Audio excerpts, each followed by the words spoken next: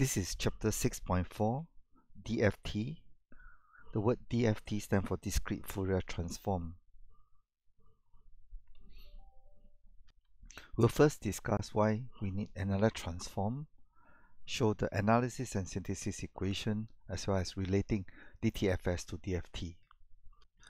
In 6.4.2, we then use the DFT and introduce circular shift and circular convolution and how we overcome circular convolution by zero padding. Now, why another discrete time Fourier transform? The big idea is this: typically we are given a big, very long waveform, and if we want to Fourier transform this, then we can take the discrete time Fourier transform. But when we do that and taking a very long window of signal, then our Fourier transform will tell us information of this whole long window, and that's not what we want.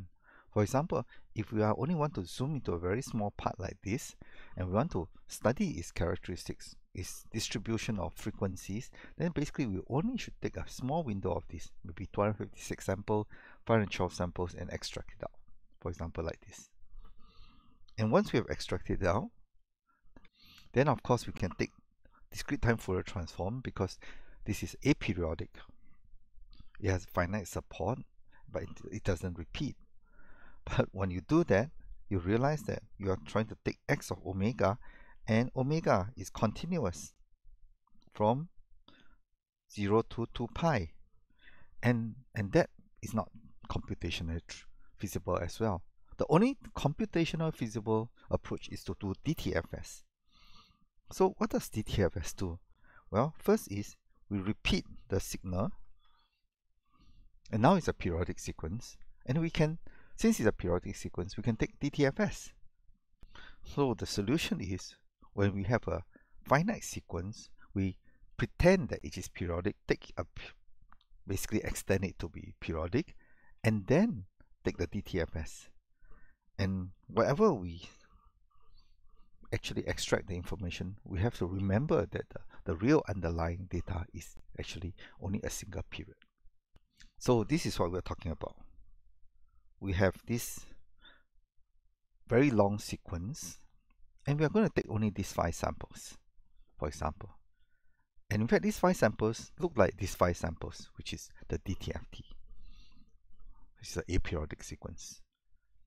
And in fact, this 5 samples is also like these 5 samples, which is the single period of a periodic sequence, repeating every 5 times.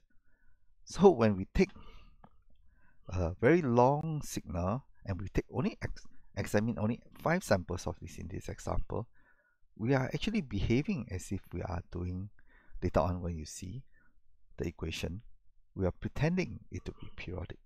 And that is what DFT is. So in the analysis equation of DFT, you realize that this particular equation here is exactly the same as here.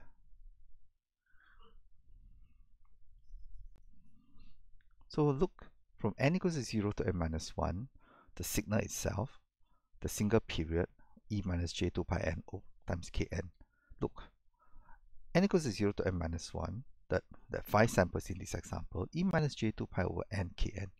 So this guy and this guy are exactly the same. They will give you the same answer when these 5 samples and these 5 samples are the same.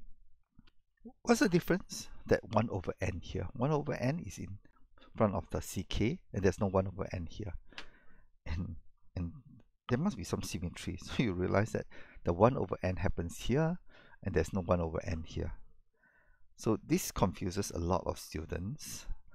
You have to memorize all these equations by heart and understand that in this case, DFT, the representation is identical to the DTFS representation, except for the change of scaling. One is the analysis and the other one is at the synthesis. But other than that, they are actually totally the same. So let me repeat that. DFT and DTFS are almost the same operation to convert a sequence of signal into its frequency representation. The only difference is In DTFS, 1 over n is here. There's no 1 over n for the DFT in the analysis equation. But if we then replace, and if we calculate this ck, then we can say xk equals to nck, therefore implying that ck equals to 1 over n xk. Right? So that's the idea. Always remember that the small x represents the time and the big X represents the frequency. So this is the final take-home message. When we perform inverse DFT of xk, we'll get xn. But remember that this xn is only valid for the n sample. Outside this range, they are not valid. This is opposite to this. Ck is from a periodic signal, the frequency representation of the periodic signal. When we get xn, this is still periodic, as in the real data. Here, when we take xk, the frequency representation, and we do inverse DFT, we'll get xn, but only the 5 samples here are correct. Outside here, if you try to use this equation, you'll still be periodic, but they are not representing the real data. This is what this warning is about. And maybe I draw for you another diagram to show this. The original sequence is this. I've windowed it. I've only taken n samples. Outside, because I've windowed it, I do not know what's happening. I perform the DFT. What do I get here? I get xk here. And once I have get xk, I can perform inverse DFT. And then what do I get? In fact, I get x, then with a little tilde on top to say that it is repeating, because this is exactly the inverse DTFS representation, right? Now, so what happened now? In fact, only this is the same. This is repeating if we want to calculate different n, but we actually have no idea what these were. So this is what we are saying, that these are invalid values even though we can calculate it. And because they are invalid values, it will cause us 2 problems that we need to solve later on. One is called the circular shift, and one is called the circular convolution. We'll study this in the next slides. Thank you.